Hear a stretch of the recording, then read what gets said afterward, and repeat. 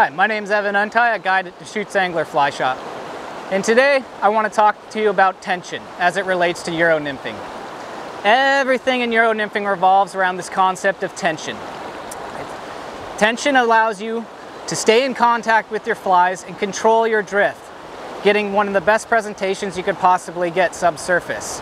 But if you don't have tension on the entire system, you lose that control and you're going to find you're hanging up a lot and getting frustrated.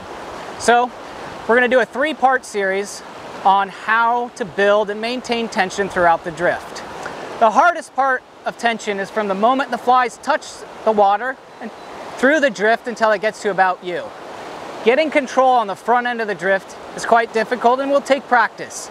Slack develops very quickly, and so you have to be able to manage that slack as it develops and maintain a certain level of contact with your flies throughout the drift.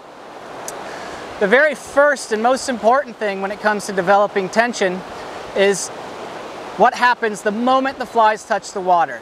I make the cast, the flies hit the water, now what do I do to keep that tension?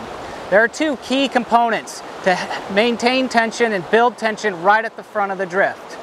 The first thing is to make sure that you don't leave the rod pointed in the direction of the cast.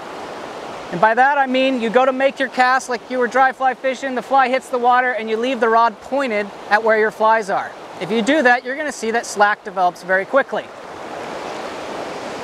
If I make the cast and they hit the water and I leave it pointed, you can see that the leader just goes instantly into slack.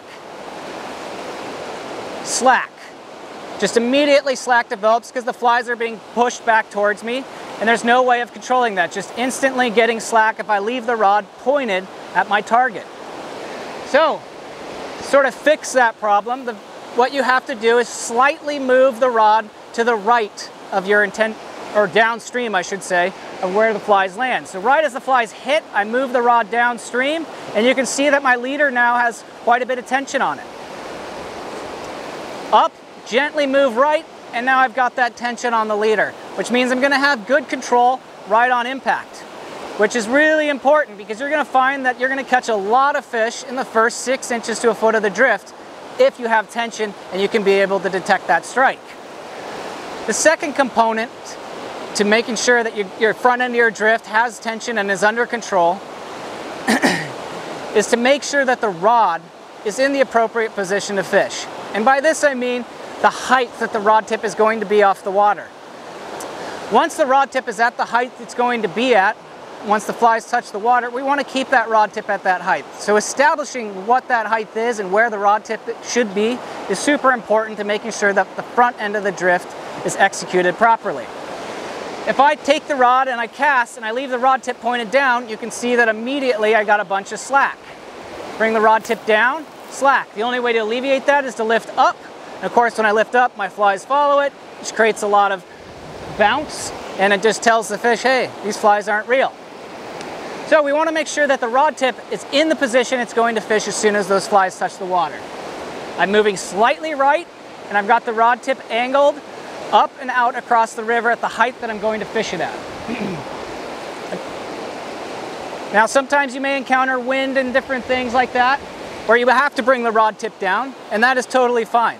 You can bring the rod tip down as long as you get the rod tip back up into the position you want to fish it at before the flies touch the water. I can bring my rod tip down and then back up before the flies touch the water.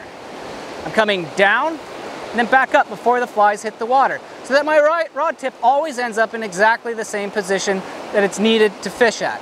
And those two things right there are going to make all the difference in building that initial tension right out of the gate. And you're going to find you're going to catch lots of fish in that first foot to 2 feet of the drift where you normally would have had slack, and now you've got control. If you like this video, subscribe to our YouTube page. You can also follow us on Facebook and Instagram. Have a great day.